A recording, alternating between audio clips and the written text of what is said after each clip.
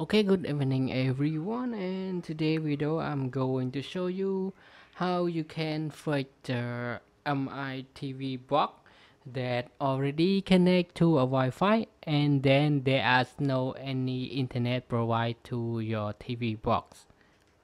Okay, first of all I show you this TV box is already connected to a Wi-Fi and you can see it's connected, and this Wi-Fi network it's already have the internet provide to all the accessory inside my house except this TV box. And we can just check any app.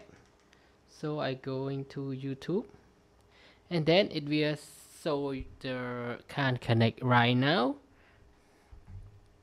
So the solution is you need to go to the setting, device preference, and then you need to go to date and time, and here is the problem. You can see because I set the date and time to the different time zone.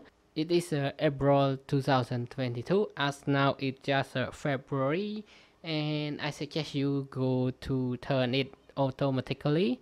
So we just use the network provide timing, and now it change back to the today time zone, and then we just get back,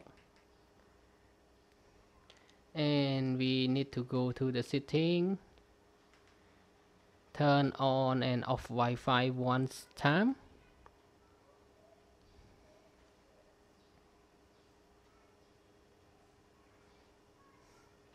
And now it's obtained the IP address of my Wi-Fi,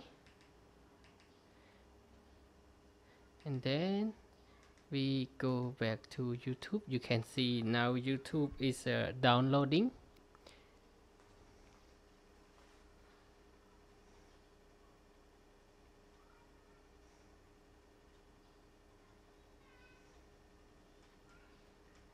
Okay, installing.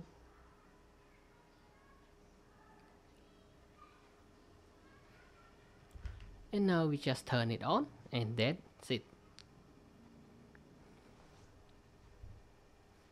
Okay, and that's it. Now the internet get back to work, and that is all for today's video of how you can fix the ITV box that connect to the Wi-Fi but there is no internet provide to your TV box.